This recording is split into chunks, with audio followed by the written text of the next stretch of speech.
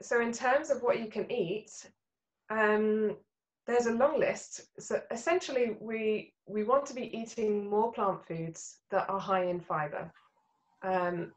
Meat, animal products don't have any fiber in them, so that you can only get fiber from plant foods, and some plant foods have much more fiber than others.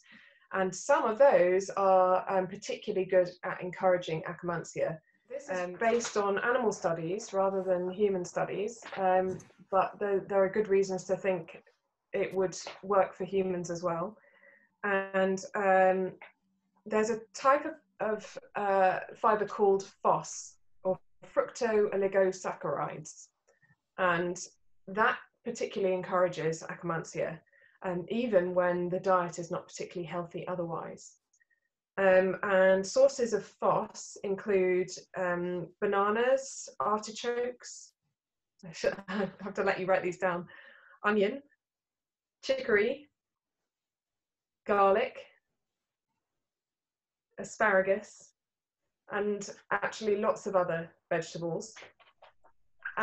Another one that seems to be important is rhubarb. Also, fish oil helps to increase akkermansia, but alcohol and saturated fat decrease the levels of akkermansia. And things that contain polyphenols, so that's cloves, cocoa, berries, beans, nuts, vegetables, tea, and you'll be happy to hear red wine. And you said yeah, red wine is good. There's clearly a contradiction there. Alcohol, but no red wine. I mean, compounds in red wine that are good, and obviously the alcoholic part of red wine is bad. So ideally, you'd have grape juice. What kind of foods are included in plant-based foods? Because often people just think about fruit and vegetables, and we're also talking about grains. And I know lots of people don't like grains because they like to follow the paleo diet. But as long as you can tolerate grains, I don't believe that they are harmful for us. I don't believe that humans aren't meant to eat grains. I think it's part of our heritage, especially for Europeans. And our bodies have adapted to eating grains, and grains, and we have benefited from them.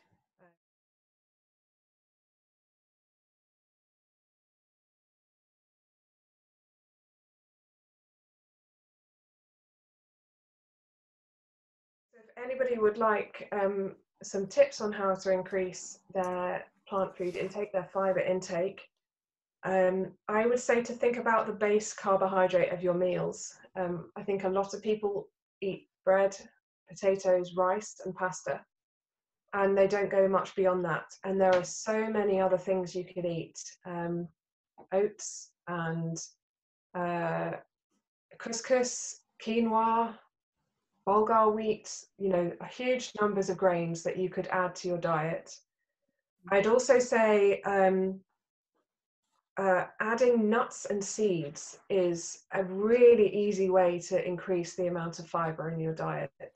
And I think a lot of people are worried about nuts and seeds because they have a high fat content. But I think the benefits of nuts and seeds in their oils and in their fiber content outweigh that fat content. They don't seem to be associated with weight gain.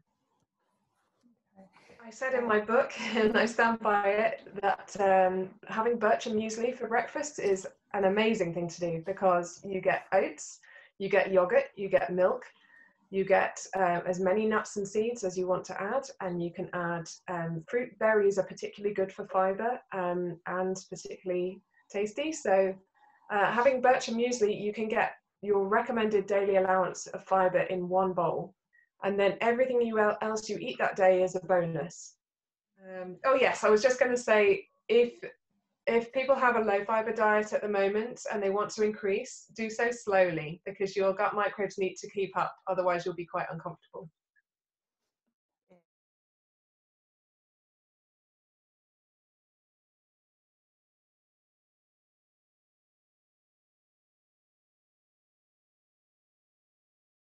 This is becoming a complex area, as you can imagine. Probiotics have traditionally been a small range of different species, and we just take a bunch of them and hope that it does something.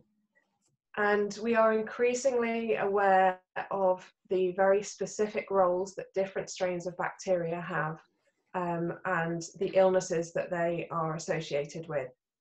So in answering that question, it depends is the answer. It depends on what your aim is. So if you have a particular problem, your best bet is to try and discover what the most appropriate probiotic is for that problem. If you want to generally improve your health, then taking a mixture like NAMI or any probiotic with lots of species in it will do that job for you. And I would say, I mean, personally, I take probiotics every day, and I have some health problems, and I just am convinced enough that they're important that I'm happy to put them in my diet. So I'd say that if someone feels that they're healthy, then they needn't take them all the time, but then they might want to take them when they are taking antibiotics, or if they're traveling abroad, or if they're feeling unwell. Then that's a good time to take them short term. But the honest answer is there is so much to learn about how probiotics work and what the value of different ones is, that you can do it how you like. What, if I knew the answer to how to be thin with probiotics, then I would be very rich. Yeah. But I do think that combining all of these things, combining increasing your fiber intake with doing some exercise because it reduces inflammation, not because it uses up calories, and taking probiotics and eating probiotic foods, those things will contribute to weight loss. Wow, wonderful.